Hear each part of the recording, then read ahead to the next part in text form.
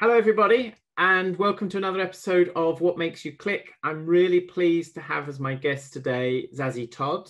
Zazie will probably be known to lots of you. If you don't know her blog site, then please do check it out. We'll obviously be talking about that amongst other things. But Zazie has this great blog where she talks about pet-related issues.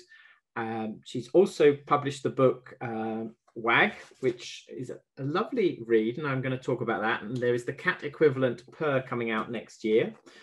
And Zazie's got an interesting background because she's a psychologist, first and foremost, and has sort of moved into this area, but is a real leader in an inspiration in sort of public communication of science. And that's what I really like about, it's very easy for the media to get hold of things and completely change the meaning of it. So I'm really pleased to have somebody who knows how to do public communication, unlike me. I just do these as a bit of fun to catch up with people that I'm interested in and that people I find inspirational. And as I said, I've got a true pro here in regards to public communication. So, and neither of us have got a glass of wine tonight because Zazie is in Vancouver. Yeah. I'm in the UK and it's still quite early, but I have my water. Cup of tea. So thank you for joining us. I'm really pleased that you've been able to sort of find the time. And I guess sort of the first question is sort of, how did you end up doing, companionanimalpsychology.com, which is your website, and what dragged you into that field of working in the public communication? Well, first of all, thank you for inviting me to come and chat with you, because it's a real pleasure to chat with you, especially knowing so much, having read so much of your research over the years. So that's a real thrill for me. And really, I started companion animal psychology for a couple of reasons. One is that I was inspired by my own pets, because at that time I had two dogs, Ghost and Bodger. Ghost was a very, very, very large Siberian Husky Alaska Malamute cross. People were always asking us, is he a wolf? Because he was that big. And Bodger, my Australian Shepherd, and both of them I write about in the book as well. And I wanted to know more about them and how to help them, because with my background in psychology, I used to look at things that were said about dog training, and I used to look at things that you could see on TV and think, uh-oh, this is just weird. This doesn't match with, the background of what I know or how we would deal with people. And okay, animals aren't people, but still we want to be humane in the way that we treat them. So that was one reason. And the other was that I read John Bradshaw's book, Dog Sense, which is In Defense of Dogs in the UK. And I thought it was absolutely fascinating. And a very, very long time ago, back when I was doing my PhD, I had kind of thought, well, it would be nice to do something on cats, but it wasn't really an option. Psychologists weren't interested at all in domestic animals. So I thought, well, maybe this is my chance to actually do something about dogs and cats. And so I started writing companion animal psychology. I did not know if I was going to keep it up. I just thought I'll try it and see what happens. And then it's quite amazing what it's turned into. And the fact that it's turned into a book and, so many other things as well. So it's been fun along the way too. A little bit like my academic career. I had no idea what I was going to get getting into, but here I am still.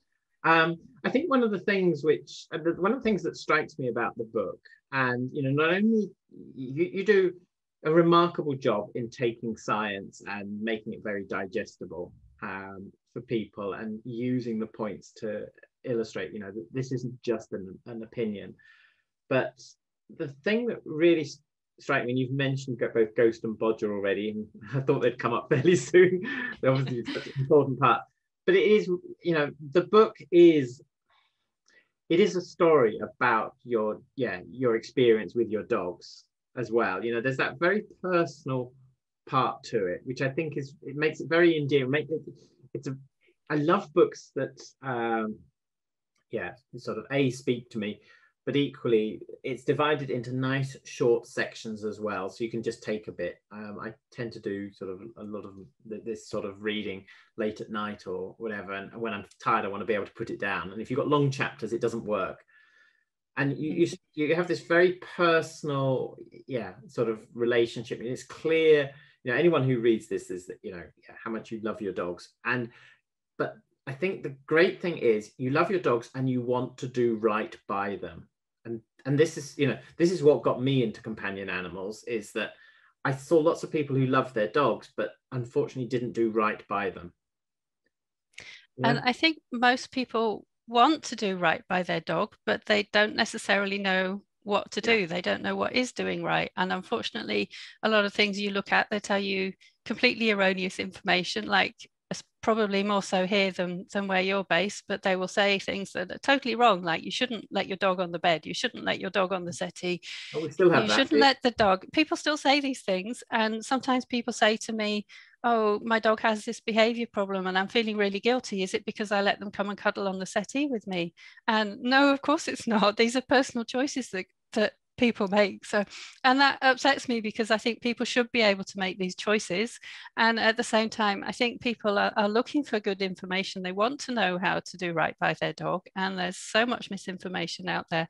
And I guess in part, I wanted to put something out there that would help people understand what they should do and take them right through, from even before they choose their puppy or shelter dog, right through all the way to the end of life. So all those different stages of a dog's life and things a dog has to do, like going to the vet and so on. And that's the thing, which, for so long, welfare work generally has been dominated by making sure the animal isn't suffering. And again, your whole perspective is all, as I said, it's not about preventing suffering. It's actually, you call it the science of making your dog happy. And it's only sort of fairly recently that actually science has really started to look at the issue of positive emotions and things like that. And is the animal actually happy? And it always struck me as strange that, people say, oh, it's anthropomorphic to talk about happiness. Of course it's not. It serves a really important biological purpose, being happy and content. And that's what we're striving for, is not just preventing the animal from suffering. Yeah, absolutely. And I think for so long, people haven't really given animals the credit that they do for the things that they might feel or the things that they might be able to think. And people have just thought humans are so far ahead of other animals, and they've not seen the need to treat other animals with kindness or whatever, or to think about their happiness. And so when writing the book, I was especially influenced by the work of Professor David Meller and the 5 domains model of animal welfare, which says that you have to think about positive experiences as well as the negative ones. It's not enough to minimize the negative experience. Animals actually have to have a life worth living, and they need to not just survive but actually thrive, as he puts it. And so I've used that throughout the book, and I think it's a message that people can really get behind, because we care about our dogs and we want them to be happy. We don't just want them to be not miserable. That's not a very good state of affairs. So, I think people want to know what they can do to make their dog happy. And also it's beneficial to them, because if they provide what their dog needs, then their dog is less likely to have behavior problems, which of course is something that you know a lot about. But I think it helps people right from the get-go if they know what to do. Yeah, and I think that's a good point. That welfare, well, a lot of the welfare work was driven originally by Ruth Harrison's stuff on animal machines, and that led to the 5 freedoms. But that was the 1960s, and as you mentioned, David Meller's stuff, the 5 domains, has really started to take hold. And what's interesting, I think, in fact, just before this meeting, I was at another meeting, I was saying a similar sort of thing, that those freedoms were sort of a lot of them were freedoms from bad things, which is, as I said, itself an interesting. That did lay the basis for animal welfare legislation internationally, and absolutely, it's been really important. But recently in the UK, we've moved away from, in effect, animals having rights, i.e., rights to freedom from this, that, and the other, to an emphasis on needs and the responsibility. So our welfare codes have in recent years changed to say that as an owner, you have a responsibility, or as the carer, even if you're not the owner, you have the responsibility for this. And I think that feeds very much into David Meller's stuff. And if people are not familiar with the 5 domains, I'll try and remember to put a link up in association with this, because it's that sort of shift in thinking. And I like the fact you say, yeah, people can get behind that, because I think that is the key thing. The paper that you wrote in 2018, I've got a copy of it here because I did read it in preparation again, barriers to the adoption of humane dog training methods. And as I said, I reread it the other night, and I don't know where my mind has been, because I'm sure I read it 2 years ago. But it did make so much more, it made a sort of big impact on me. The focus on, yeah, sort of, I don't know, the first time I read it, I missed this point that punishment is easy to sell because it has that instant impact, whereas reinforcement training is part of a journey. And I think I missed that the first time I read it. And then when I read it again, as I said the other night, I was thinking, yeah, that's why it goes on TV, I think. That, you know, some of the more aversive stuff, because it looks spectacular and the animal stops. And quite apart from what the animal is feeling at the time and what the long-term consequences of this are, whether or not it's actually solving the problem, that's irrelevant, because that's not what the media are about. And trying to get the culture right, you know, so that people are more open to, yeah, a much more positive way of doing things. And I just thought, yeah, it just sort of, well, as I said, I've not really seen it articulated like that. And it just fascinated to know your thoughts about how can we change the norm to that more positive view. I mean, yeah, I mean, I think the good news is that I think the norm is changing at different paces depending where you are, but things are changing. It certainly, to me, it feels like things are changing. Where I live, I see far fewer people using shock collars than 5 years ago, definitely than 10 years ago. So things are changing, but as you say, it takes time to make changes using positive reinforcement. If your dog has a behavior problem, it can also feel very difficult for people. People can need a lot of support actually to get through that journey of learning what to do to solve the problem, to make it not an issue anymore, to help the dog behave better, to help the dog feel happier, because often fear might be underneath it. And so there's a whole host of things that can make a difference. And I think banning shock collars would make a big difference. I really hope that the UK government will move ahead with that. I don't think that's going to happen here anytime soon, but it makes a difference to people, just in terms of how they think about something, to know that this is not actually allowed, that there's a reason for it. It does make people think twice about using it. Even to think that it's not allowed somewhere else makes people think twice about using it. But I think like position statements from organizations make a difference. The ways that we see other people training make a difference. It doesn't actually take very much. Even just like one person saying, no, you don't use shock collars, you can do it this way instead, can make a big difference, because it gives someone the permission to go ahead and try it that way, or they can see that someone else is doing things that way. So I think there's a whole host of things that can make a change, but the more times we see people using positive methods, using positive reinforcement, or doing the right things by their dog, the more influential it is. It kind of helps to add up. And it is important to debunk some of the things that people say. It drives me nuts when people say that you can't debunk messages, but you have to know how to go about doing it, because it's very easy to accidentally give prominence to those messages that you really want to be getting rid of instead. So you have to know what you're doing, and you have to be quite careful about it. And I think it's difficult, especially in today's world. You put something on social media, if you're lucky or unlucky, it can be everywhere in no time. You know, you have to think quite carefully about what you're doing and what you're saying, because it can potentially influence a lot of people. But that gives us the opportunity to actually put a lot of good information out there, get a lot of good information to people. And it's one of the things I'm trying to do with my blog all the time, is use good principles of science communication in terms of writing about science and writing about what you can do for your dog or your cat to help them be happier and have good welfare. yeah, I mean, I take your point, because I find it difficult with, you know, when people often say sort of, you really ought to say something about this TV program that was on last night. And I'm thinking, I've tended, I don't know, rightly or wrongly in recent years, more often with TV programs, I've tended to think of it a little bit like, you know, the fish and chip paper. It's going to be yesterday's news and just wrapping up something very greasy, and people will forget. And if you're not careful, as I say, you're just going to raise an issue, and people are just going to make their statements. We're not going to have a meaningful debate. And I think that's what's lacking in this, that, there's not there are very few forum where people come together and actually discuss it.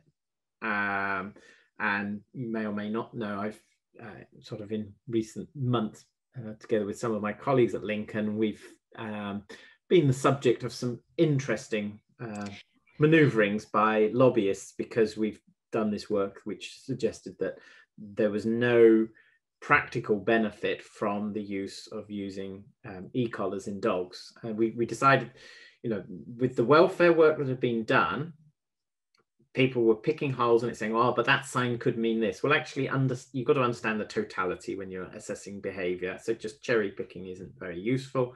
So we went for the angle of, well, let's look at efficacy, because that you can measure much more objectively. And, the legislation says you shouldn't cause unnecessary suffering. And actually, I'm not somebody, who says, oh, these things should be matters of last resort. And if you need to use it, you need to use it. The question is, do you need to use it? Because actually delaying treatment is actually prolonging the suffering of the animal. So what we need is an intelligent debate that says, are these things necessary? So we took the most common indication, which was chasing sheep, that was used to justify it.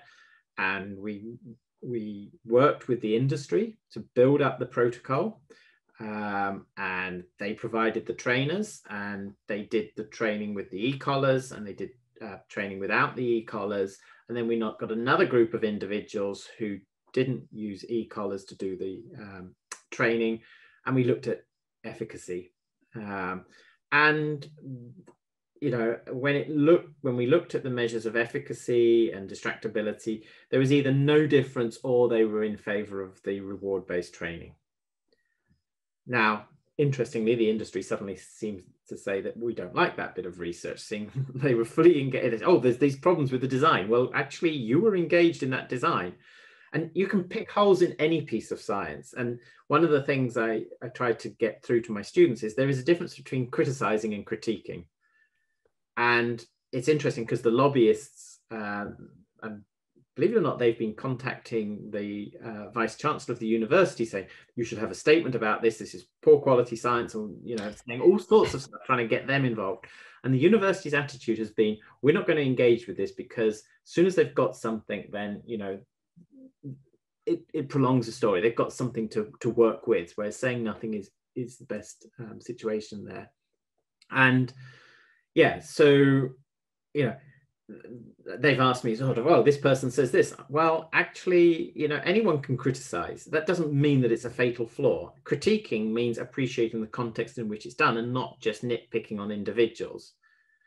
I don't think there is the perfect experiment, I agree that there is no such thing as a perfect experiment. We keep on learning. There's always choices that we make about which way to do something. And one of the things that I liked about the way you did that study is that you had all of the dogs wear a collar that was either a shock collar or it was an inactivated shock collar, but the people who were looking at the dog's behavior couldn't tell if the dog was actually wearing an activated electronic collar or not, for example. And that's a choice you made that I think was an important choice, really, to give people confidence in the results.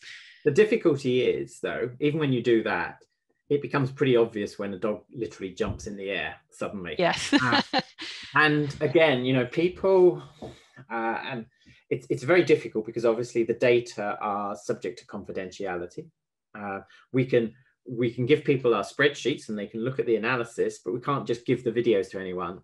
But anyone looking at some of the dogs being trained in certain ways, I think who has a mind of concern, of animal welfare, would be concerned about some of the stuff that's going on.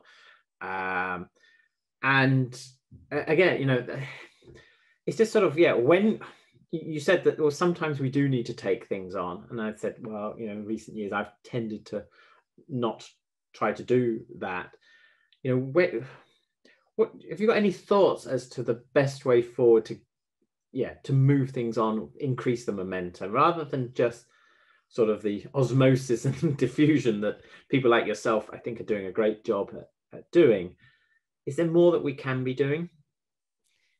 Well, first of all, I think you're absolutely right that sometimes we shouldn't take things on, because sometimes taking things on is just giving publicity to people who we don't want to give publicity to. We've all heard the saying, all publicity is good publicity. They're not going to care that you're complaining about them. They're going to think, yay, I'm in the news. So we have to be careful in what we take on. But I think what we need to do is keep putting forward positive messages about what people should be doing, and try and get those things in the news or in the books and the magazines and so on, so that those are the things that people are talking about, kind of pushing the other stuff to the side, drowning it out to some extent. But also we know from science communication that positive messages are actually quite likely to get across to people. They're not necessarily going to be the messages that get hundreds of thousands of shares on Facebook, because I think Facebook algorithms particularly, or some social media algorithms anyway, seem to like negative things, and people seem to like sharing negative things. But it's the positive messages that make a difference to what people do and how people feel about things. And so even for individual dog trainers, sharing video of using positive reinforcement to train a dog, one thing or another thing, it makes a difference. All of those messages getting out there makes a difference. And I think the totality of it is important. At the same time, I think things like position statements. So AVSAB has a great set of position statements. They've got a new position statement on punishment, which an updated version coming very soon. And I think things like that do make a difference, because they give people something to share with their friends or colleagues to say, look, this is what this organization says about how we should be doing things. And I think that can be influential. And that's one of the things that I mentioned in that 2018 paper as well. So it helps to shift the social norms and the ideas about what we should be doing. I mean, it's interesting that in the States, is it PetSmart who've said we're no longer going to sell these collars? And I think it's a great decision, and it got a lot of publicity that, and there are actually a lot of people who support that decision. And the other thing is that sometimes when people come to me and they say that they have tried a trainer who uses a shock collar or even some other kind of aversive method, often what they say to me is they didn't really want to, but they'll say the trainer persuaded them. And so I think better regulation of trainers would also make a difference, because at least because I have a blog post about how to choose a dog trainer. And that means that sometimes people write to me and they say, thank you for this post, because I've been to this trainer who did such and such, and I'm like, it's something terrible. And this other trainer who said, do this instead, and that also was something terrible. And I'm like, why do people's dogs have to put up with this? I think you're probably right. That is perhaps the single biggest thing that we can do, is pushing for regulation of training in that area, because it's often in managing problem behavior, when you talk about that you don't have to pin your dog down, because this isn't just about shock collars. And to me, actually, shock collars are quite a small part, although when you look at the stuff that the Bristol group turned out, we were surprised, because this was all part of the same DEFRA funded project, just how prevalent shock collars are still in the UK. Because you think, well, a lot of people we know are sharing a collar, so it's not just about sales. You can, for everyone that's sold, you can probably multiply by about 5 the number of dogs that have had it imposed on. So I was surprised by those data when they did that survey. But it's the regulation of training. And again, it's another point that you make in the paper, is this issue of actually people are selling themselves, even if they use quite punitive methods, they're selling it as if it's a positive experience. But what I was going to say actually, though, was dealing with problem behavior. When you tell people, you don't have to pin your dog down or dominate your dog, and it's okay to have your dog on the bed, you can literally see the weight go off their shoulders. Oh, I can have the relationship that I want with my dog or cat without it necessarily being a problem. They think that there is this immediate association that, if my dog gets on the bed, he will be ripping my face off or my child's face off within a month, and you think, no, that's not the situation. Yeah, I think it's a big relief for people. And also, I think it's more fun to be training if you're using food rewards for training. That is a lot of fun, and you see how much your dog is enjoying it. And I think people can really get hooked on that as well. And, I don't want to make it sound like more people are using aversive methods than actually are. I do think there has been a huge change towards using positive reward-based methods and using food in training, and obviously that's a really great thing. But I think when you talk to people about problem behaviors, often they will have been led to try aversive methods first because someone would have told them that's what they should do. So perhaps we're slightly biased to seeing more people who do that as well. But that's also one of the things that I try and do in the clinic is, and we call them problem behaviors because they are problems for the owners. But one of the things I try to get across to them early on in the consultation is, let's sort of, we recognize that there is a problem here, but let's focus on what a great opportunity you've got to learn about your dog now. Because your dog does this, it can be, you can think of it as a challenge which you can rise up to, but also you can look, yes, you've had 5 other dogs and they've all been perfect, but how much did you get to know them as a result? Here, you've got a dog that you really don't have to get to know. And, here's a great opportunity. You can have lots of fun. Yeah, we can have lots of fun sorting this out. And actually, you can have a better relationship than you had with the previous 5 dogs who caused no problems whatsoever, and trying to turn things around from that negative to positive. Clients sometimes say, oh, well, is it going to take that length of time? You think, well, we could do it sooner, but you're going to have to do more work. So which do you want? There's a trade-off here. You can have fun doing it, but if you really get into it, yeah, we can move quicker. But we're just trying to make it as easy as possible. I had a PhD student a few years ago, and she was looking at the human-dog bond. And when I was at vet school, we were taught, there's lots of dogs in rescue centres because people don't think before they get a dog. They don't realise how much it's going to cost. And as a vet, it's your job to make sure people are aware of the financial responsibility they're taking on. Now, I first graduated and then worked for the PDSA, which is a charity that does free care. So money was not an issue. But what occurred to me was, this was completely the wrong thing that they were teaching us. People often will make enormous personal sacrifices financially for their pets. What they are struggling with is the balance of the time they need to give their dog to resolve the problem over the time that they've got available. And, actually, what vets need to come out is not telling people about this is the responsibility that you're taking on financially. Yes, people need to be aware of that, but having a good relationship, this is what a good relationship looks like. And, there will be times, every relationship, we have challenges every now and again, and you're going to need to give up some time to sort that out. But what Claire did, which was really quite smart, is we started to ask people, how much time they spent doing various dog activities. So typically walking, grooming their dog, washing up food bowls, preparing meals, and, assuming that they had an 8-hour day, how much time. And on the basis of that, I came up with this rule of thumb that when it comes to managing problem behavior, if you ask somebody to give up more than 10 minutes in the day to solve the problem, you're probably asking them to do too much. They simply don't have the time. So what we've got to try and do is make sure that most of the advice we are giving is fully embedded in their normal routines. I came out of vet school telling people, yeah, you've got to do this desensitization and counter conditioning program to sort this animal out. It's incredibly difficult. I don't know if you've ever had to implement it fully. It takes a lot of skill. It's very time consuming, and it's not easy. And most people just haven't got the time to do that. So we spend a lot of time thinking about, well, what do you do and how can we manage the situations? And yeah, we will get the animal. We're not going to leave the animal scared. This is why we develop the sort of the ideas behind the safe haven. that actually it's far easier to train the animal away from the problem situation, teach it that it feels safe and secure. Then actually, when there are some of these noises, it's, it's not stressed, and therefore you're dealing with a much more minor issue.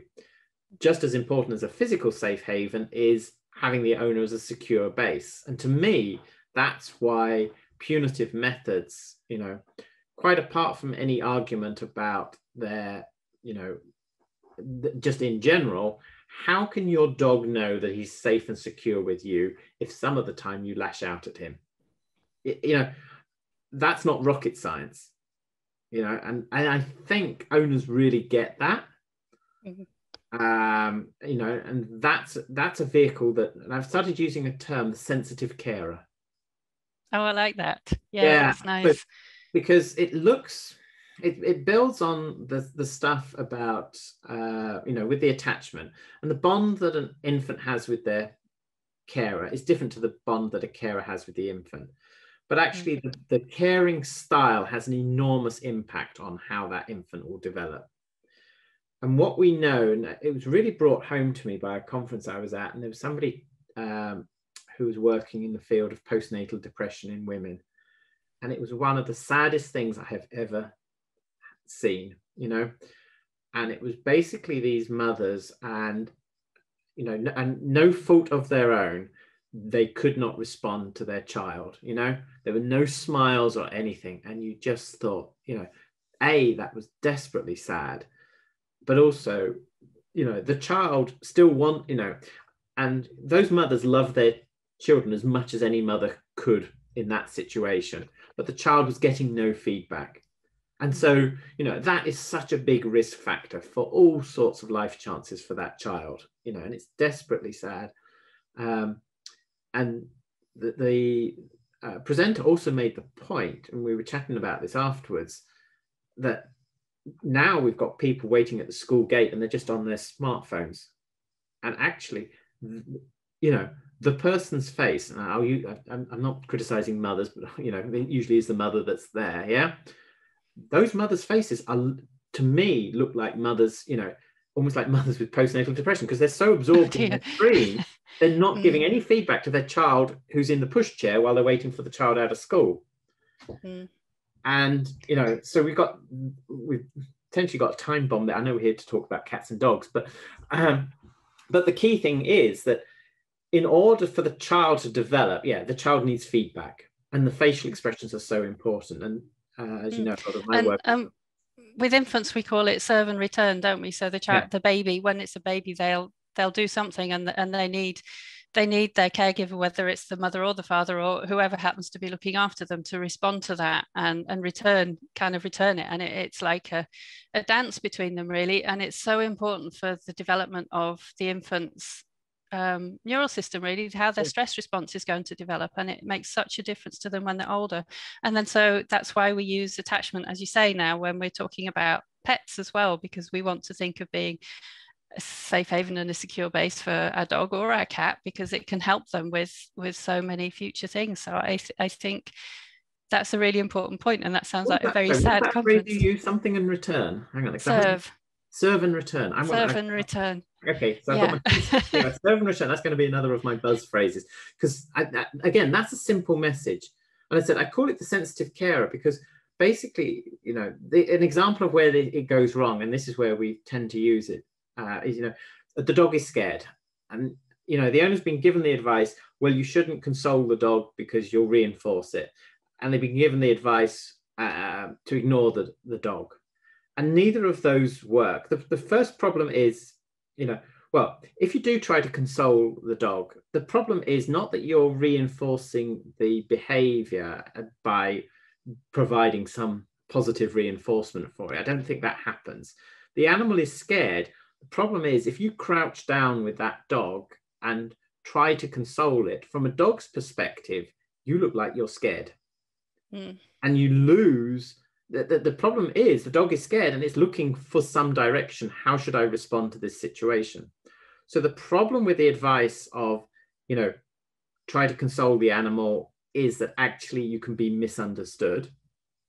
The problem with ignoring the animal is looking for some direction and you're making no acknowledgement. You're like a postnatal depression mother. So in both of those situations, we're not being very helpful. The idea of the sensitive carer, it's simple, as I said, a simple rule, but a serve and return. I'm going to remember. It's tense, isn't it? Of course. But you know, you acknowledge that the dog is scared. You orientate to the dog when he's scared, and you say, "Oh, it's scary. I can see you're scared."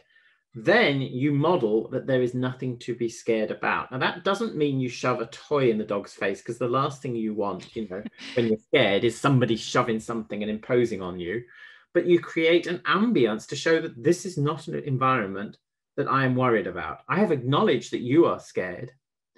And I think of it like, you know, kids naturally grow up scared of thunderstorms, but at some point, parents or friends sit with a thunderstorm and you watch it out the window and say, isn't this fun? Isn't it amazing? You know, here we are safe at home. And that's when you get that transition, that everything is okay. Now, unfortunately, the dog doesn't know that the next clap of thunder isn't going to occur in the room.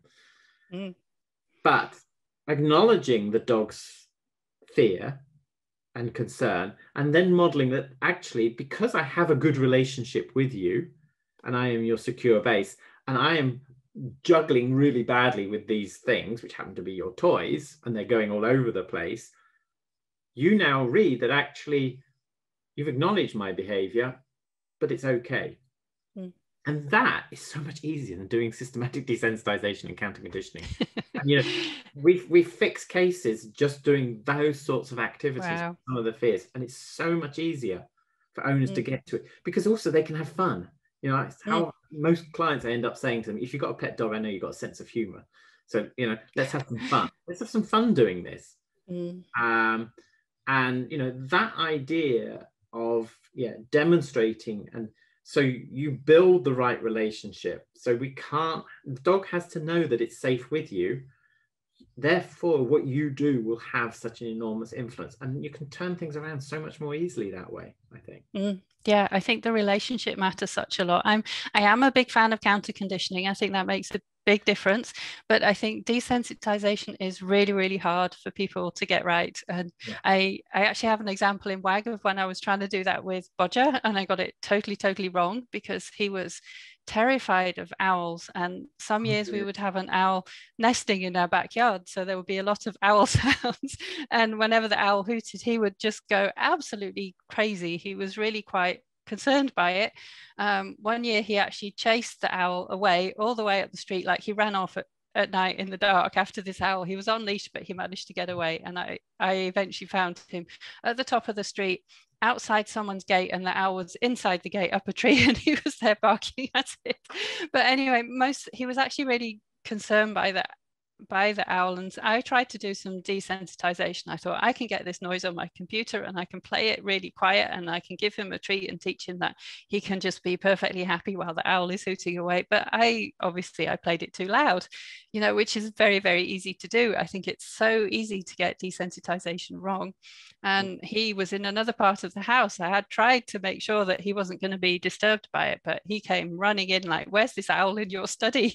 You know, what's going on? And I felt really, really bad about it. And but it was quite difficult, because if the owl hoots in the middle of the night and he's barking or, you know, making a big fuss, it's actually was quite hard to deal with, because you want to be asleep. You don't want to have to be, you know, dealing with a problem there. But we did get him used to the owl. So, you know, in the end, it helped. It works, absolutely. And you're right, counter conditioning is easier if you use the operant sort of, use respondent as well, if it works. If you can find something that the dog just wants to focus on, then use that as a distraction. But yeah, when people use the recordings, you say, often we get it wrong with the right threshold. Sometimes it doesn't translate from the recording to the real world situation as well. So you think you've cracked it, and then unfortunately that isn't the case.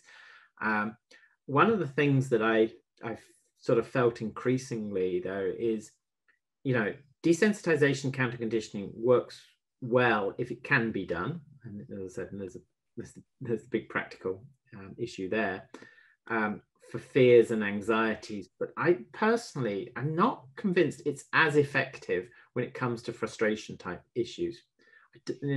And you know, since sort of you get this impression when you're seeing the cases and looking at clients, and you obviously we have the advantage that most of the cases we've seen have been to other people, so often they've been given quite good advice, and it's just not worked, so therefore we can discount whatever there was. And people have said, oh well, the dog is anxious. Well, actually it's frustrated, and you know, they've been given exercises to try and help the animal desensitize to counter condition, and you actually think, no, I think it's far better that for frustration, it's often a lot better if you can just keep the animal distracted and actually get its brain to process that there are these other things going on, but this other thing is more important. And so it's been exposed in a way, and you could say it is desensitization from a sort of, but actually you're not drawing any attention to it. You are keeping the animal focused, and you know, our brains do so much unconscious processing of other things that are going on, and you can make better progress that way than actually doing a head-on. Let's stop it getting so aroused at this thing. And you think, yeah, that's really tough, I think. And it's an area that I'm hoping to do more work in, to start explore new methods. Don't know if your knowledge from the human field, if you've got what people do a lot with kids with frustration issues, how they address them successfully or not. Well, the thing with dogs, of course, is that people think that once you've trained them some kind of behavior that helps to deal with a different kind of frustration, that it will help in different situations. But I would love to see some research on that. I think that would be fascinating. And can I go back to something you said earlier? Because earlier on you said something that I really loved about how hard it is for people to work with a pet when their pet has a behavior issue, and how little time people have that's available. And I think it's really important to be able to support people through that really carefully, because it's easy to give people too much information and too much to do all at once, and they have to be able to fit it into their life. And if you look at, there's been a couple of papers that look at the emotional impact on the dog's guardian when the dog has a behavior issue. So there's been the work from Bristol, from Emma Williams and Emily Blackwell.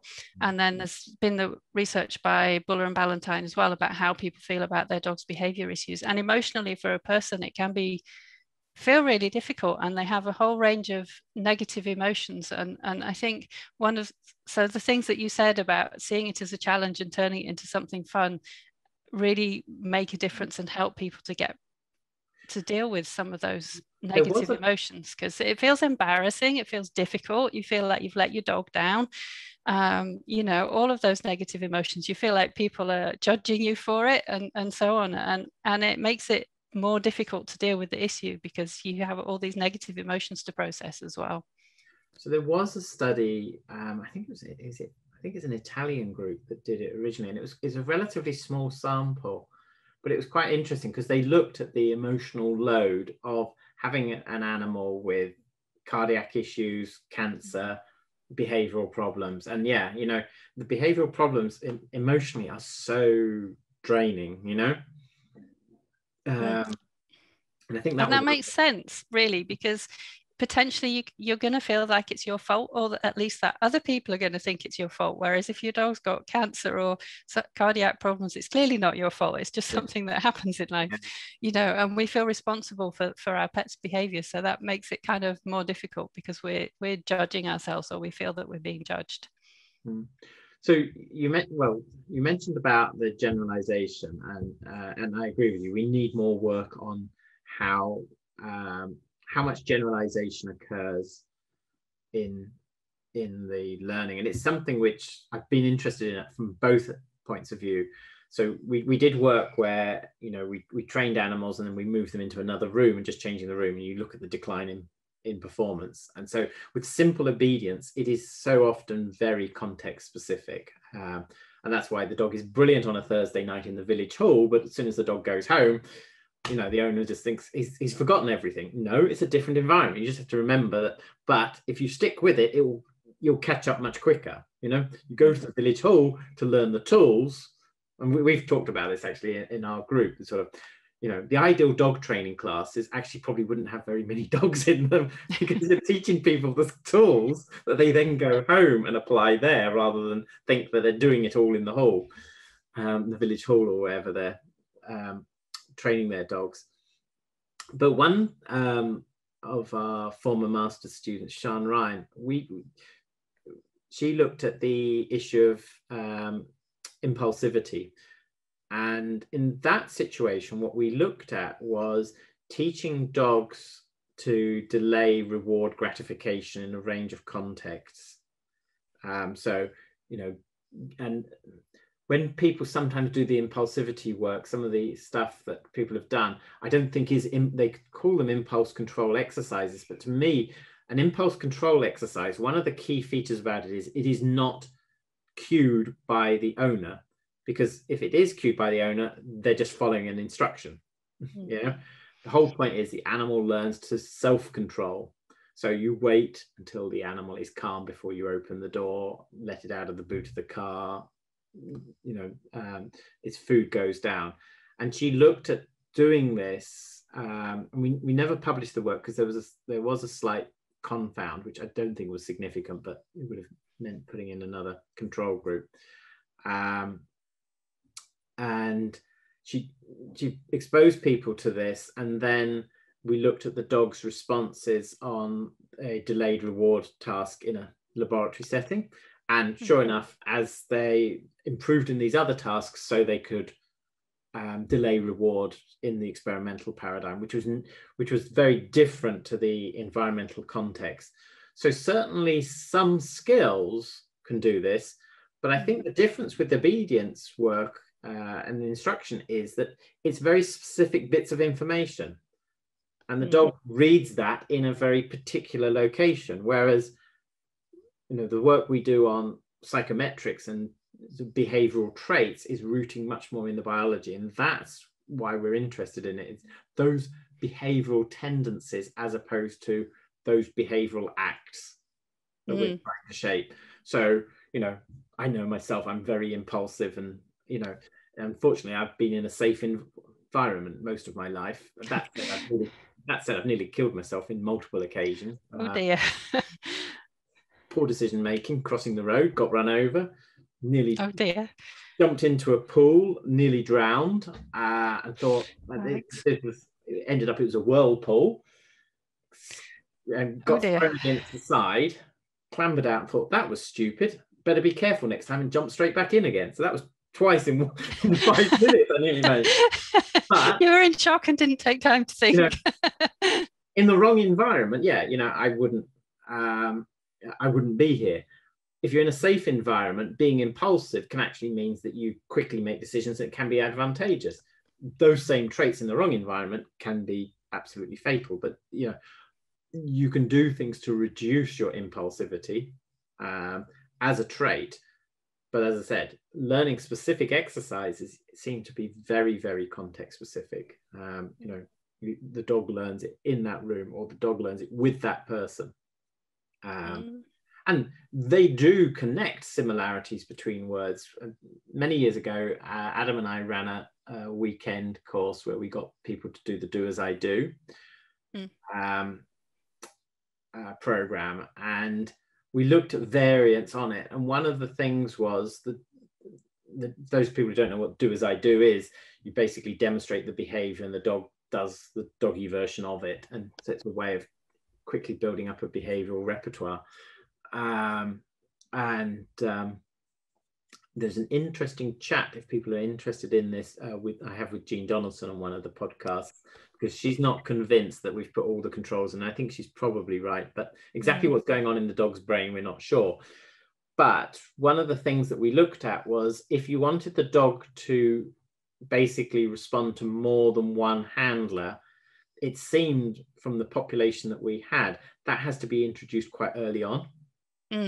So if you always do this for your dog, and then I come along, it won't, even though I say Do As I Do, and if you say do it. If I go do it, the dog won't do it. They need that experience, because they're modeling on they need that generalization very early on in the process. That's really interesting. And I heard your chat with Jean. I thought that was wonderful. And as you know, I studied at the Academy for Dog Trainers with Jean. So that was just a wonderful experience. And she's contributed so much to our dog training knowledge. So that was good. But yeah, I haven't ever tried Do As I Do. I think it sounds like a huge amount of fun to do with a dog. But I think this thing of not generalizing it just shows us how complicated learning is when it comes down to it. It's a problem that people often have. They expect their dog to pick things up very quickly, even if it's a basic thing, but it usually takes longer than you think, and it's just a slow process. It takes time. These are biological beings. We're not dealing with computers. I mean, we complain enough about computers, though. We should know we don't want our dogs to be like computers.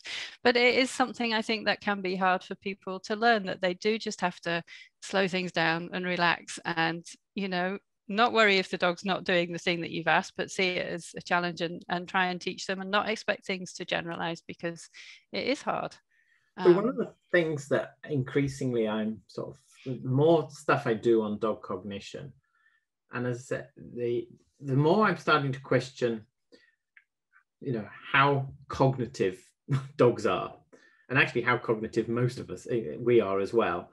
I wonder how much of what we label as cognition is sort of post hoc explanations, and maybe we're responding to much simpler rules.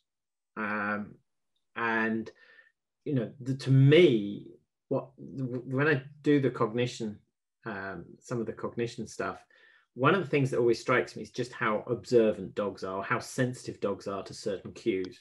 And we mentioned about, just change a small aspect of the environment, and you think, oh, they've forgotten it. No, it's just a different thing, and they're making those different links.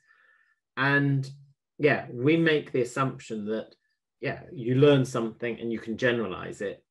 Well, actually, that ability to generalize is actually an abstract process, and that abstracting is not an easy thing to do. Yes, humans can do it, but that comes at an enormous cost of mental health, because we then start to worry about things that aren't going to happen or of very low probability, because we abstract. And it's, to me, that's an area which I think is quite fascinating, is the degree to which animals are abstracting, and what we often assume is a cognitive process. I was reading a paper the other day about, the New Caledonian crows who have this tool use. So again, for people who don't know, there's a group of crows in New Caledonia, which is in the middle of nowhere, that seem to be remarkably good at using sticks as tools. And people have very much focused on their cognitive ability, what's special in their brain. And an alternative perspective is to say, actually, it's the anatomy of New Caledonian crows that is special. They have a particular shape of beak and their eyes positioned in a certain way, so that when they pick up a stick, it acts like an extension of the beak. So it's not that they're thinking an awful lot, it's just that it's very easy, to view the stick as basically part of your beak. Therefore, you become good at tool use, because your beak is a tool, but you're not thinking it is a tool, you're just extending your beak. And it's those sorts of simple rules, and you think, that's interesting, here we are. And it's not a bit of the brain, it's actually the shape of the animal, and it's the shape of the animal that affects its behavior. And it just because it's got eyes that allow it to see its beak in a certain way, when it puts a stick within it, it in effect becomes an extension. And we know, a lot of this sort of stuff goes on, that, that with people that, if you put extensions onto people, etc., their brain processes it as it is part of them. And it's that sort of translation, and that sort of makes sense to me. So, I'm not demeaning dogs, but they're not probably as, I just wonder, they're not as smart and as we perhaps sometimes think they are. And because we think that they should be smart, that's where people get the unrealistic expectations. And that's why it's important to me, is that, you know, it's a little bit like, if you think that your dog has a moral sense, then you know that's how you justify telling him off for doing what he should know better. Well, if you accept that dogs don't have a moral sense of what's right and wrong, then actually you shouldn't be punishing them, because they're not capable of that. Likewise, if you think they've got certain cognitive abilities, you act towards them in a certain way. Whereas if you just see them as very perceptual, and again, one of the nice examples I think of that is, you know, the puppy that chews the slipper, and the person shows the dog the slipper. Look what you've done. And you're thinking, what a great example of stimulus enhancement. Next time you're alone, your dog's going to say, that slipper's really important. I'm going to go to it. Yeah, and it's really fun because my really person played with it. Yes. Yeah, and you showed me this is what I should be chewing. Yes. Like the Gary Larson cartoon, you know, what dogs hear and what we say, you know. Yes. So I think probably a lot of cognition is embodied, and I'm going to give you an example of people and language, because what I did my PhD on a very long time ago was actually metaphor and how people use metaphor. And the thing about metaphor is that we tend to think of it as being a poetic device, you know, something that poets use or novelists use when they're being literary, coming up with these really beautiful phrases. But actually it's a tool of thought, and some of the best ways those poetic devices work are when they're rooted in the metaphors that we use as everyday metaphors, like, for example, thinking of good things as being up, that kind of thing. So actually there's this like whole set of metaphors that we use, which underlie some of the more poetic metaphors that we use, and making sense of those metaphors is really important. So it's I guess it's an example of how actually we have this underlying thing, and some of those metaphors are to do with our bodily experience as well. So they seem to be embodied in terms of what we think of as warm and what we think of as cold, and the kinds of metaphors of what's warm and what's cold. So that's just kind of a fascinating. No, tell me more. Human example. I think this is fascinating. Yeah, as you say, embodied cognition. Again, I think is something that we perhaps don't talk enough about. And as you say, using these sorts of rules, and I sometimes talk about, you know, the association. So you draw a sort of star shape on the board and a sort of wiggly thing. So for those people who are just listening to it and can't see it, they can't see what my fingers are doing. A load of wiggles. Sort of amoeba-like thing, and you say, which of these is the splick? And everybody says the star-shaped one, you know. Yeah. And we have those natural associations. So no, I'm intrigued to do. So you're saying about up and being positive, because equally with dogs, you know, there's the. I don't know whether this is relevant. This may be completely irrelevant, but I'm just thinking of the work, you know, that to speed animals up, we naturally use raising tones, you know, yip, yip, yip, or things like that. And if you want to slow it down, it's whoa, and descending tones, lower pitch tones. And that goes across cultures. And I've always sort of said to the students, well, you know, there are these sorts of predispositions in the brain. I'm not sure why. But yeah, why do we call the taste of a lemon sharp and a knife sharp? Yeah, and so it's these embodied cognitive experiences, I think. But we have to be really careful when we're talking about what goes across cultures or across languages, because so much work is done on English, and we can't assume that other languages are the same. And I guess color terminology is the obvious one that most people know about, that other languages have different words for colors. But if you speak other languages, then you have a different way of thinking about the world when you're speaking that language to some extent. So this is moving away from dogs probably a bit too far. But I think it's really fascinating stuff. And so to bring it back to dogs, what I do now when I'm writing about pets is I have this background in how people talk about things and communication, and also in quite close observation of some of the language that people use. And so I'm trying to use those principles when writing about what people should do or help people understand something about science and what science tells us about dogs. So I think there's a whole load of communication strategies that we can use that are helpful in getting a message across. And that's not to say I get it right all the time. I'm sure I make lots of mistakes, but it's one of the things that I like doing, and that I like teaching to my students at Kinesius as well, about some of the principles of talking about things and how to get messages across and how to make things vivid and memorable and so on. Now that's what you need. That's a book in its own right, getting messages across in that way, because we do talk, and we talk with our students about, how you phrase things and how you communicate. But, I'm self-taught in that. You've got a PhD in it, for goodness sake. You need to write these articles so that. Yeah, it would be fun. Yeah, if only there was enough time, though. That's always the trouble. It has to be enough time to write as well as enough time for training the dogs. Well, that does explain things like your book and your blog as well, because, as I said, they are remarkable in the language that you use. And to hear you say that, I think, okay, so this isn't just your, no disrespect, this isn't just your natural style. This is actually you being very smart. Actually, you have thought a lot about. And I remember chatting to John Bradshaw, and I must do one of these with John. But he said to me, when he wrote In Defense of Dogs, the editor kept coming, basically, it wasn't the content, but it was the delivery, and that's what a really good editor does in that. Is they get you to express it in a way, and they understand these things, from whether it be just from a practical editorial point of view, or whether they be from a scientific point of view, where you're coming at it from. Yeah, I think a good editor is wonderful because they understand what you're trying to do, and they don't try and do it for you, but they try and help you to do it even better.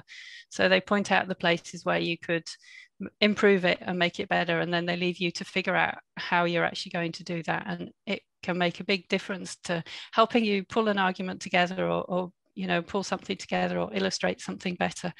And I think you write a book, everyone thinks it's just your work, but there's a whole lot of work that happens behind the scenes, and the editors are really important too. Well, and there's it's writing a book, and it's, as I said, it's getting that message across, and it's making it a joy to read. As I said, that's obviously, well, if you saw my downstairs office, I have loads of books, but this, I really did enjoy reading, because it's got that mix between both the science, but also, as I said, it's that personal story as well. You see your journey there as well. Thank you. And I'm actually a very private person, so for me to write stories down about, even though it's about my dogs, but it's about me too, and just put that out with the world. I was so nervous before this book was published, and a book is a slow process, so it was all ready and finished for quite a while before it actually got published, unfortunately, just as lockdown was happening at the start of pandemic and everything. But so I was really, really nervous, and it's been really nice for me to see how well it's been received, and to have people write to me and say it's helped them understand their dog better, and that's what it's all about. That I'm really grateful to those people for writing to me, because it that's why I wrote it. I have a niece in Denmark, and she contacted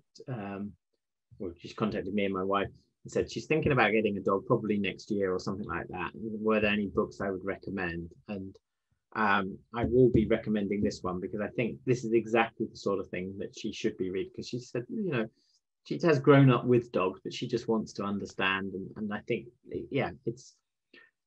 it's not just a doggy book, and I would recommend it to anybody who's thinking about getting a dog, and people who have experience. I say, I've got a little bit of experience with dogs, and I really enjoy it. I think you have. Well. So, as I said, the sequel, which is going to be the cat one. But one thing that intrigued me, because when I do these, I often ask people to send me a brief CV and bio. But one thing jumped out on your bio that I wanted to ask you about, because you put your select presentations, and I just love the title of this. So if you can remember what you said, what dog trainers need to know about cat behavior. I was thinking, oh yeah, great title for a talk.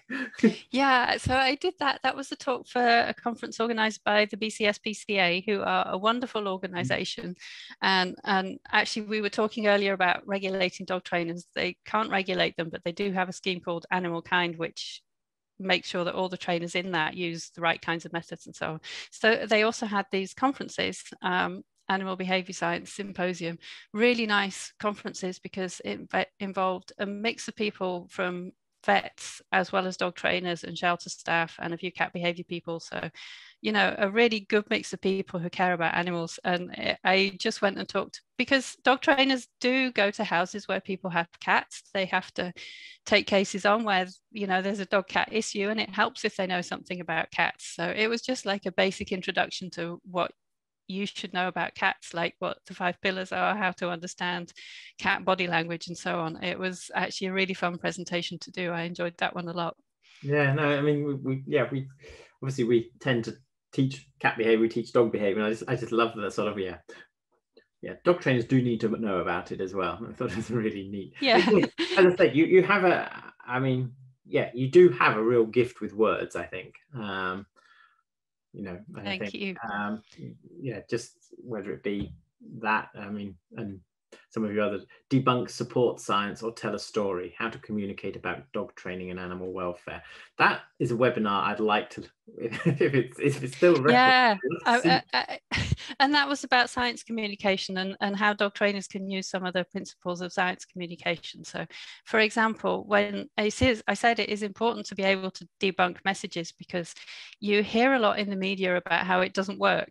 And I didn't explain that very well. I should have followed my own advice and said you erroneously hear in the media a lot of the time that it doesn't work, but it can work, but it sometimes doesn't. And I think one of the things that people often think is that if someone is the expert, they just need to provide the information and the other person will take it in. But you have to take account of who you're talking to and what they already know. It's not like they have a big hole in their brain that you're going to fill with information. There's already stuff there and they already have their own ideas there, and you need to present your message in such a way that takes account of those ideas and helps them to understand why these other ideas are better instead. And specifically, if you're trying to debunk something, you also need to give a lot of information. You want to make your message memorable and vivid. So telling stories is a great way to do that. And at the same time, you want to make sure they have a lot to think about because you want them to be we're back to cognition, you want them to be putting their cognitive effort into processing the message, the right kind of message, rather than the wrong one. So this is one of the reasons I prefer to spend more time talking about the advantages of using reward-based methods and how you should use positive reinforcement. And you need to get your timing right, and you need to have the right kind of treat to give your dog if you're using food as rewards, and what kinds of food work in different circumstances, because that gives people a lot of solid information and a lot to think about. And you're pushing out, to use a metaphor, some of the stuff about aversive methods or erroneously being the alpha or whatever people think instead. So you can't just assume that if you say something, people are going to listen, especially at the moment, that because there are so many messages from so many different places. If you want your message to get across, it needs to stand out and it needs to be thorough and detailed. So that's one of the things that I said in that webinar, just talking about debunking. You know, I'll always have a go anyway. And that was done for the Pet Professional Guild 2 years ago. Do you think they've still got a copy? Do you think they'd be willing to make it open access? Because I think it's such an important message that if more people appreciate that, then we can be getting, more people can be getting their message across in a more appropriate way. Well, I probably would update it now because I teach a course at Kinesius about communicating anthrozoology, which is a 5-week course.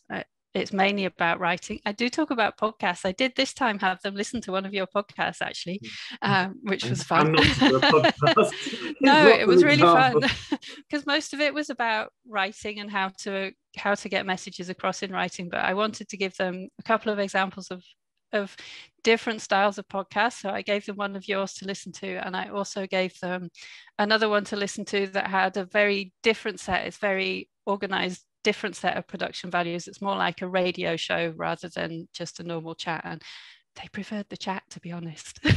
So there you go. As I said, which is why I'm not naming the other thing that they listen to. But they did like the chat because it felt more personable, I think, and was easier for them to relate to. Whereas, anyway, I started these during lockdown simply because I mean, pre-lockdown, I was probably out of the country at least once a month on business, and I was away from the university probably on average at least a day a week.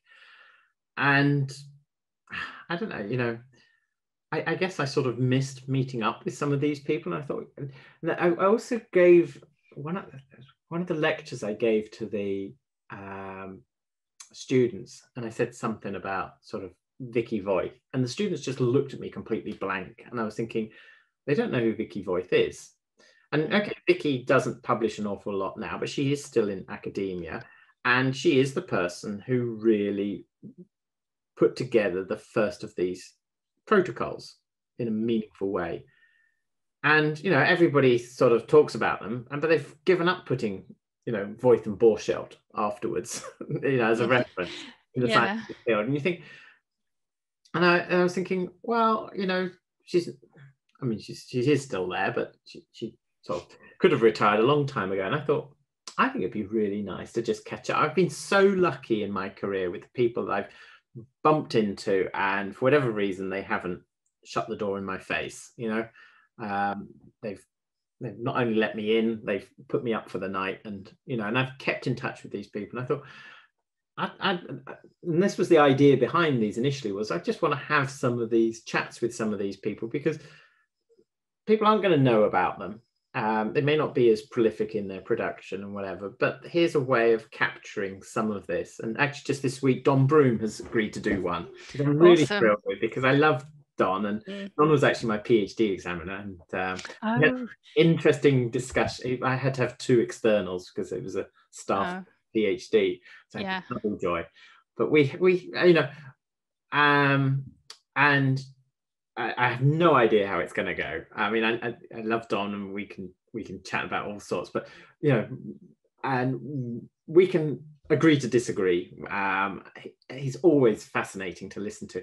And just think, he's an emeritus professor now, and people do still know of him, but it won't be too long before they don't. And you just think, actually, you need to know who are the real pioneers here. And I would say, you're a pioneer in this communication side of things. You're actually somebody who, well, not only does it well, but you know why you're doing it well as well, I think, because you've really illustrated that sort of things that and I just and I just love just catching up with people. I enjoy teaching because a lot of the time I'm learning from the students as well. That's the thing I really love about teaching, is that you do learn so much from your students. I think it's really nice. Students always look really surprised when you tell them that. But it's why aren't you paying us a fee? Yes. Well, I think it's a little bit more, but yeah, I love our master's program for that reason. You've got relatively small group of students. There's an exchange, and we say to them, yes, I've got 30 years experience in this field since I qualified, and a bit more actually. But, there's 30 of you here, and you've all got much more diverse experience. I've been in academia now for, well, more than 25 of those years. So, but, you've worked in a shelter in the last, you work for this rescue organization, you work for this charity that trains assistance dogs, you're a vet in practice. Bring that together and let's see. And then they say, well, what about this? I haven't encountered that. Let's think about it and work it through. And it is great when you get that opportunity. So I don't teach so much nowadays, but that's what I love about the Kinesius Masters program as well, because the students come from a range of different backgrounds, and they all bring something different, and it makes them so interesting to talk to. I think it's really good. So you sort of said a little bit about, you started the blog, but you said you read John Bradshaw's book, I didn't realize that was because the blog started in 2012. Am I right? Yes, and Yeah. his book came 2011 in the UK, I think, wasn't You didn't hang around, did you? it? I mean, he obviously inspired you fairly quickly, but but you must have. Well, maybe you didn't. Maybe like me, you just did it on a whim. I just did it. Yeah. I did just do it on a whim. I actually, to begin with, I didn't put my name on it because I didn't know if I was going to keep writing it. And if I was going to stop 3 months down the line, I didn't want to leave my name attached to it. But then I kept writing it and I kept enjoying writing it. And people kept reading it as well, which was very nice. So it kind of became quite reinforcing from that point of view. And then writing WAG I spent years writing WAG. It actually took me about 5 years to write the book. Really, it was a long time. So I was doing that in the background for some of the time. So yeah, and it's been a real pleasure to do it and fun. And when I don't have enough time to write blog posts, I actually get frustrated sometimes. Like I see these days, to begin with, it would sometimes be, I would be quite choosy about what I write about. But to begin with, sometimes it would actually be quite hard to find things I wanted to write about because it was a much smaller field. And if I was just wanting what was brand new, there was less to choose from. That's not to say there weren't lots of good things to choose from, but given it's got quite a specific kinds of focus. Whereas now there's so much that I would like to write about and I don't have the time to write about, and really great pieces of science that I just haven't had time to cover. And I wish I did, and I find that quite frustrating. But there you go. It's just how it is. That's partly why I started the Positive Post, which is my new newsletter, because in that, it's like a little email magazine, but part of it includes short summaries of several scientific articles before it gets on to the other kinds of things that are in there. So that means that I am at least covering a few more things for the people who sign up to that. But I partly I'm choosy because if I don't enjoy writing takedowns of things, like sometimes it can be very easy to do a takedown of an article, but I don't find that helpful. It's not helpful to people, ordinary pet owners reading my blog, because it just makes them see science, misunderstand science, I think, as a field. I think ordinary people don't really understand the types of criticisms that you might do, and the fact that like you said earlier, that no experiment is absolutely perfect. So I prefer to write about things where I really like the study and it's a really well designed study, or it's got something really interesting. But unfortunately these days there are lots of papers like that I haven't been able to cover, and I wish I had more time for it, but there are only so many hours in the day. Okay, so and I think that's and then just thinking about that, you say the put down, because I think if you start on that negative, then people immediately become that tribal, don't they? Sort of, if you're being negative, then okay, if I agree with you, then great, but if I don't, well, you're just bitter about it. Whereas actually saying, here's an idea, here's the thing, and I think that's a really neat take on it. That selling that positive, and as scientists, yes, we do look for what else might explain the results, and look to the big debate at the moment to me, one of the big debates is what exactly is the nature of the relationship between owners and cats. I still don't think that attachment is a good model in that context, in the original Bowlbian sense of attachment. I think it's a much more complex emotional relationship. And I'm aware there's not only our own work, but increasingly we're seeing it in other pieces of work, that the relationship from the cat's perspective seems to be, or the cat's behavioral style with the owner is very heavily influenced by reinforcement. And the way that I think about it is that, from a dog's point of view, and as I said, you've got to be careful with the generalizations, but we'll take the stereotype. Dog is a social species. Therefore, intrinsic to dogs and their relationships with humans is that emotional connection, which serves the purpose of we're better together. That is at the heart. Dogs are looking to be with others, certain others, in order to be better together. And that's sort of what shapes things. In the case of the cats, you can have cats that socially bond, absolutely. And I'm not saying that you can't, but in a lot you know, cats are pretty well equipped to look after themselves defensively. So they do not depend on the owners for that protection and whatever. So that immediately calls into question whether or not attachment is a good model. They are that much more independent. So to them, it's more of an alliance. Maybe. And the relationship of what you see seems to be much more heavily. So when you use food, you will get reinforcement of the behavior, perhaps less than the creating the emotional relationship in that way. So when things like separation related problems in cats, a lot of that, as far as we can tell, is much more related to frustration. And it's that simple frustration that I can't have what I want when I want now, and I've lost control of the situation, as opposed to I'm missing you, I want to be with you, which I think is perhaps it's somewhat anthropomorphic, but it's, but to just clarify the difference in the sort of processes that are going on in dogs' heads compared to cat heads in those situations. Although they might behaviorally look similar, they actually, I think, have a different emotional basis. But you're going to say, I think we don't really have enough evidence yet, and cats have such a wide spectrum of social behaviors actually, and also for the cats that live entirely indoors, their person probably actually is a lot more important to them, and they can't, although they may be equipped to go and hunt a mouse, for example, they can't actually go and do so unless you're unfortunate enough to have mice in your house. So they do rely on you.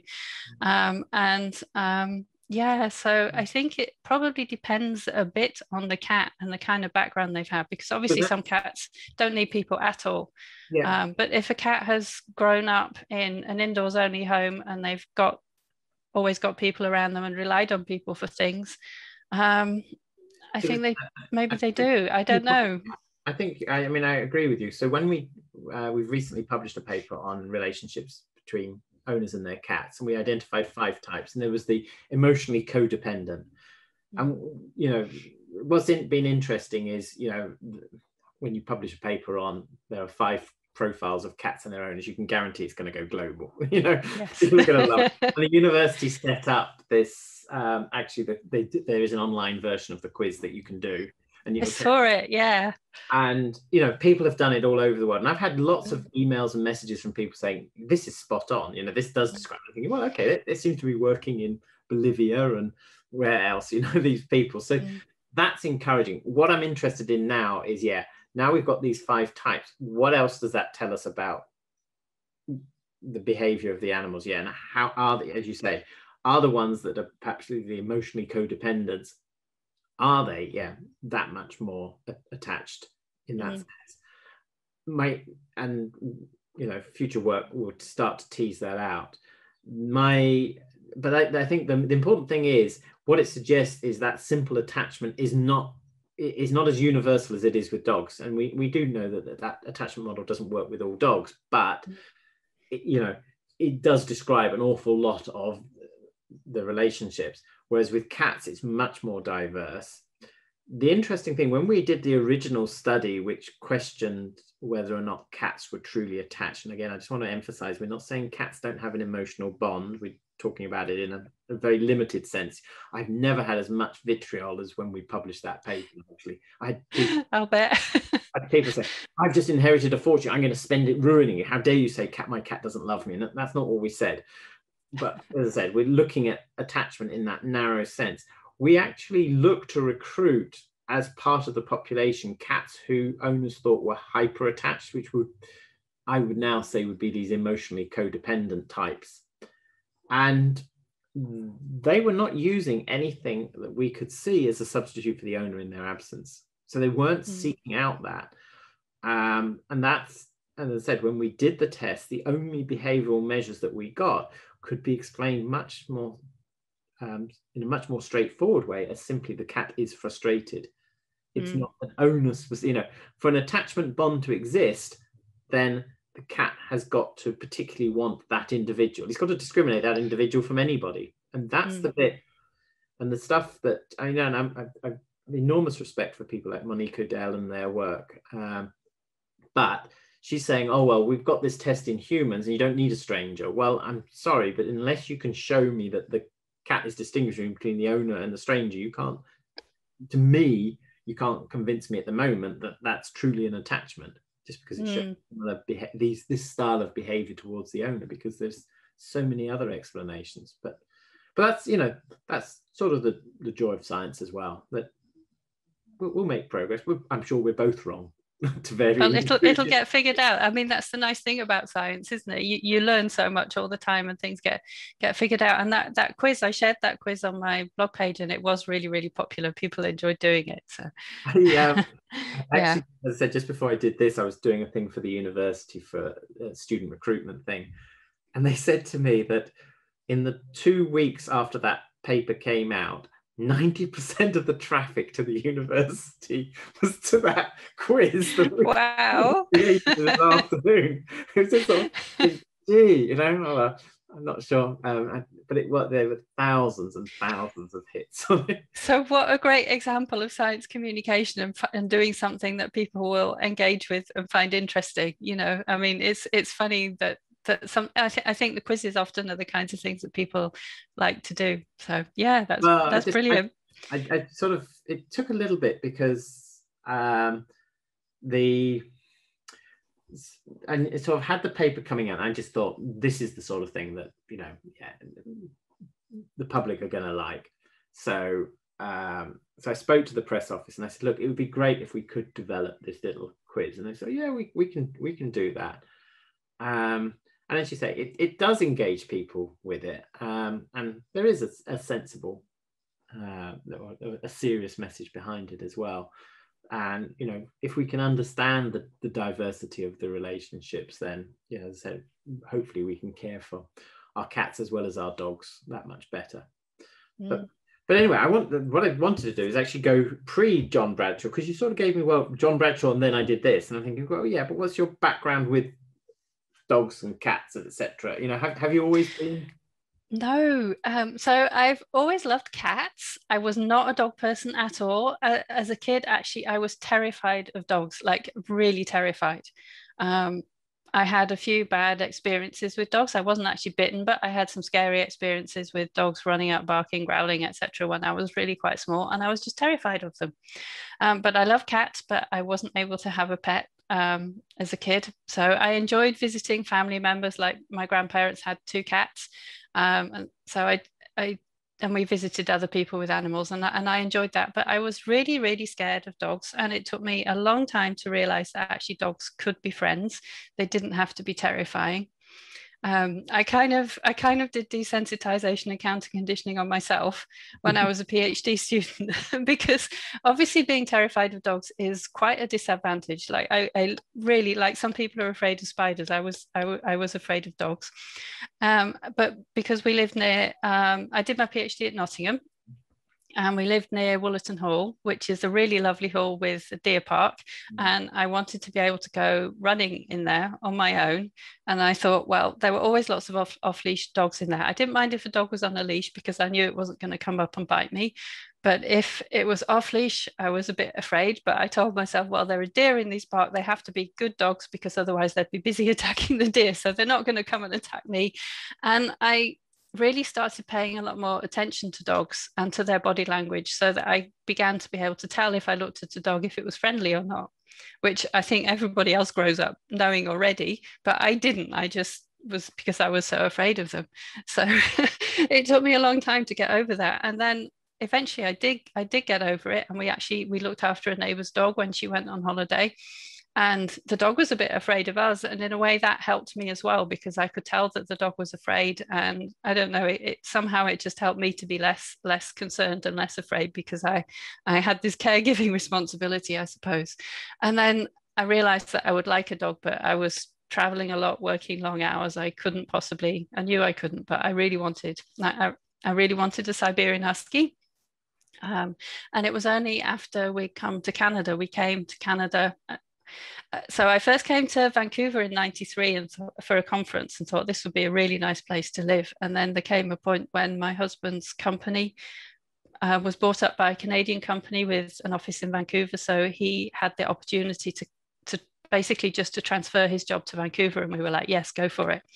So that was really, really lucky. And then finally, I was spending writing, no longer doing this job with all these other things to do, and we could get a dog. So we got Ghost. Ghost actually was my first ever dog of my own. And I guess that's partly what motivated me to keep learning about them, because I'd already been through this long journey of discovering that dogs actually could be friends. Whereas cats, I'd always liked cats and always been a cat person. So I have one dog and two cats now because Bodger passed. I've got a little senior Shih Tzu called Pepper and two cats, Melina and Harley. Well, it's interesting because you know, and I don't think it is any coincidence. As you said, you had to study dogs before you learned to love dogs. And you know, I often tell the story that I'm the youngest of 5 kids, and my 2 brothers were born first. Then the next 2 years, my 2 sisters arrived. Then there was a bit of a gap, and then there was me, and I had the dogs. My mum said, "Yeah, I was just with the dogs," you know, and. With, you know, 5 kids under the age of 6, which is what we were, you know, there's only an extra year's gap. You know, my mum we had to entertain ourselves, and I had to learn to be safe around the dogs. And the dog that I was closest to was Amber, and unfortunately she ended up being put to sleep because she bit somebody. But I'm sorry. You know, I used to, you know, she said, you used to ride that dog. You taught yourself to get on its back as a 2-year-old. And I'm thinking, well, okay, so I think, you know, and I think sort of being that youngest one, I was always watching.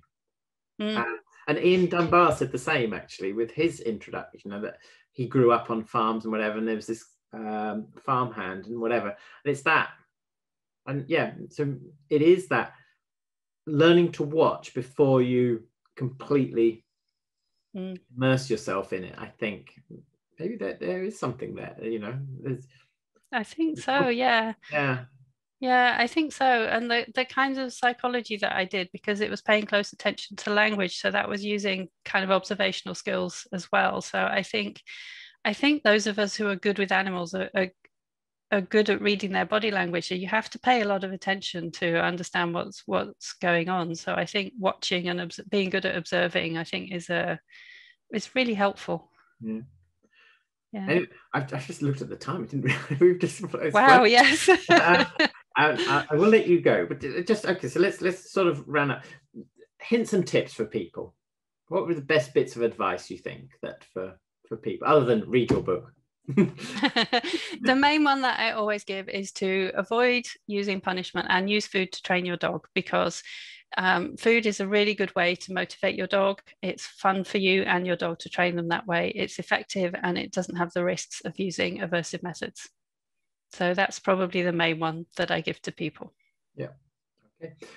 And sort of one thing that you wish you'd known earlier. Well, I wish I had known earlier that dogs could be friends, because just think how many years I missed out on being friends with dogs, you know. That's what I wish I'd known. If I'd known how to read dogs' body language earlier, then at least I would have been able to tell the difference between the ones that were friendly and the ones that were a risk of biting me. And I think that would have made quite a big difference to my life, because there were even things I didn't go to because I knew there would be a dog there, and I was scared, you know, as a kid, when I was a kid, because, you know, that's what it was like.